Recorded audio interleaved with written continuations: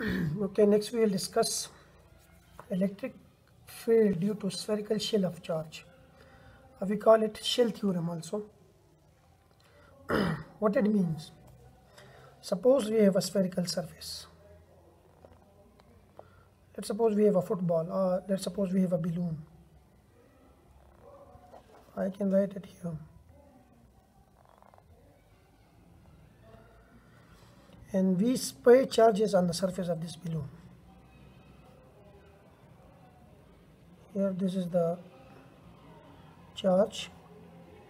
We spray it on this balloon. So the charges are on the surface of this balloon, so it has some surface charge density, which I call, and suppose this spherical surface is a radius capital R. Now the difference between volume charge distribution and the spherical shell of charge distribution is that in volume charge distribution the charges are placed, the volume is fully filled with charges, while in this case the charges are distributed or spread on the surface of the shell, on the surface of this spherical shell. Now this is a cross section. Basically it's a round in shape structure, on that we spread charges on the surface. Now this is the charges are distributed on the surface, so it has some surface charge density sigma, which is equal to charge per unit area. We can write it charges surface charge density times area, and we know that area is sigma into 4 pi r square. So this is charge. Now this is also two parts. Now we have to calculate the electric field.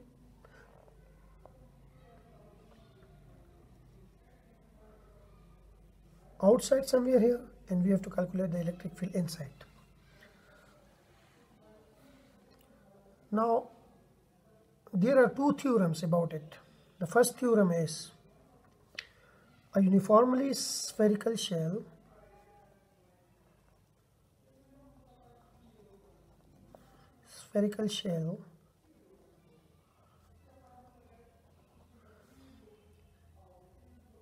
of charge behave for external point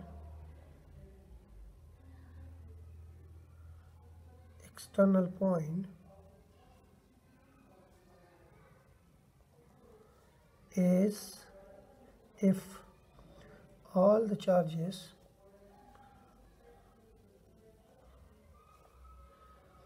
were concentrated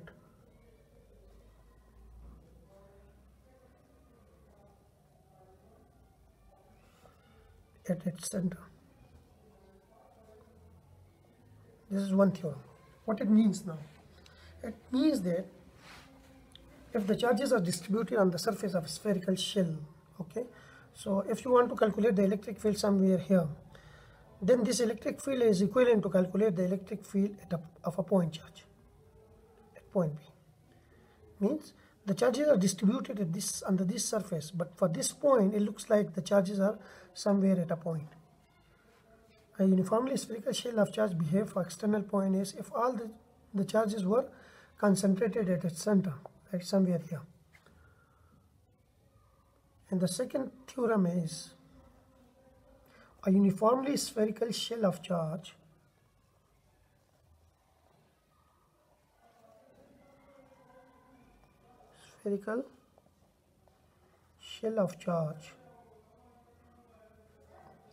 exert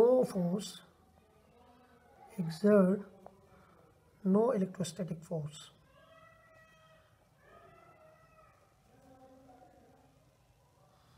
on a charged particle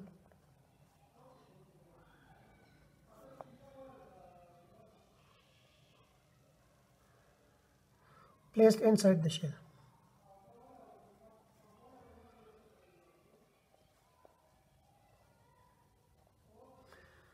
The other part of this theorem is if you place some positive test charge somewhere here, then these charges which are placed on the surface of this shell, they exert no electrostatic force on their test charge. Now we will prove both this theorem by using mathematical calculation. Now let's start by using the first theorem. Okay, overall we can write it as like these are the spherical shell, charges are distributed on its surface. So we will consider 2 points, one is point P and the other one is point P prime. P prime and P. I can write it somewhere here. So the circle should be smaller one. So we have to plot two Gaussian surface now. Its radius is capital R. Okay. One Gaussian surface is this, and the second Gaussian surface is somewhere here, because we are going to calculate the electric field somewhere here on this charge. If electric field here is 0, then it means that there is no electrostatic force. So we have two surfaces now. One is surface S1 and the other surface is S2. These are the two Gaussian surfaces. Now this surface, Gaussian surface S1, which lies outside of this spherically charged charge distribution, and surface S2 lies inside this spherically charged distribution. So we will consider the first case, this case first, and for that I will use another page. Suppose this is the spherical shell of charge, and the charges are distributed on its surface, like by spraying charges on a balloon. Its radius is R. Now we are going to calculate the electric field somewhere here at point P. So for that I will draw another Gaussian surface, a Gaussian surface. Now this is the Gaussian surface. This is dotted line. This is also spherically symmetric, okay? And its radius I consider to be smaller.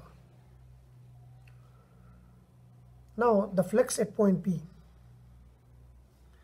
The flux at point P is d phi, which is equal to E dot dA. And the total flux through this is the Gaussian surface.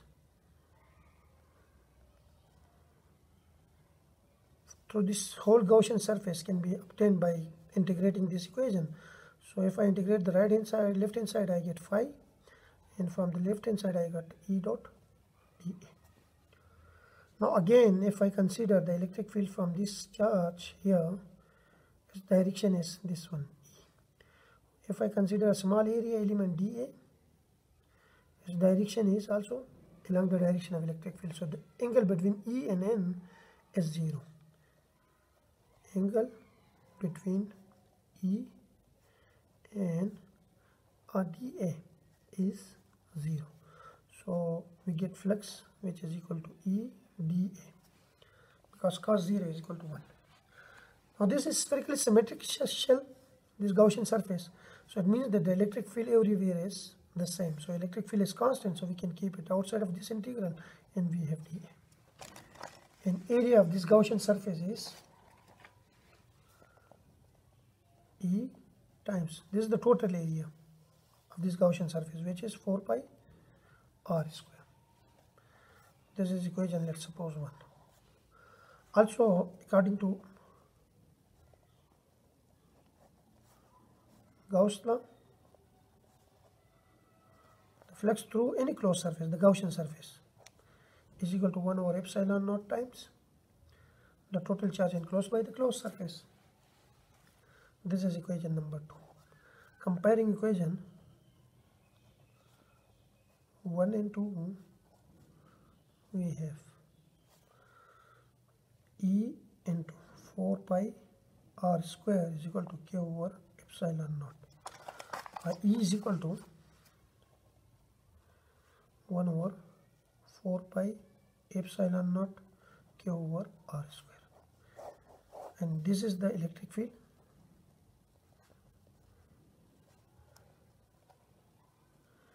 Of a point charge at point P,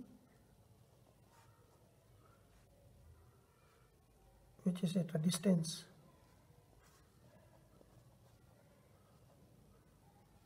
r.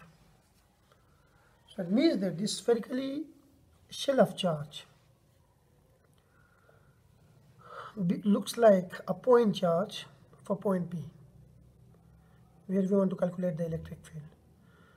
So if this is the case, if you consider this whole surface charge on this spherical shell to be concentrated somewhere here, then the problem behave the same.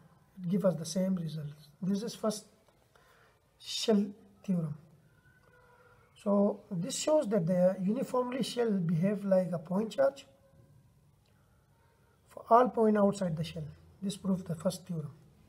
Now we will move to the second part of the theorem, which is a uniformly spherical shell of charge exert no force on a charged particle placed inside the shell. So here we again consider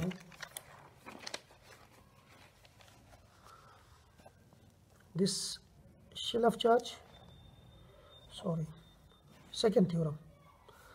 Here again we consider this shell of charge, and charges are spread or distributed on this surface. Now we are going to calculate the electric field somewhere here. For that I will draw a Gaussian surface.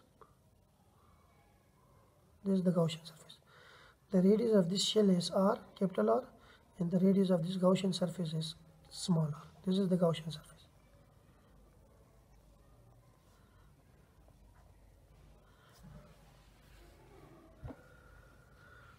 Now we know that by definition of flux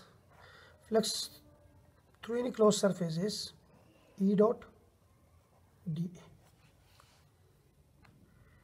And also we know that according to Gauss law, flux phi is equal to Q over epsilon naught, the charge enclosed by the closed surface.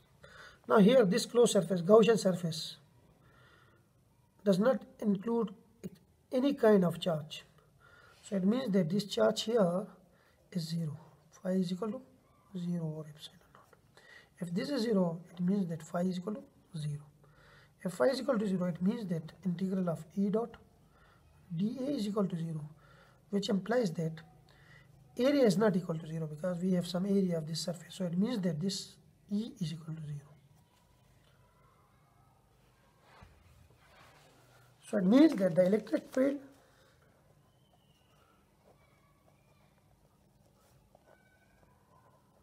vanishes inside this a uniform shell of charge. If E is 0, then we know that force is equal to Q times E. So it means that force is equal to 0. So there is no force on a charged particle placed inside this spherical shell. And this is the proof of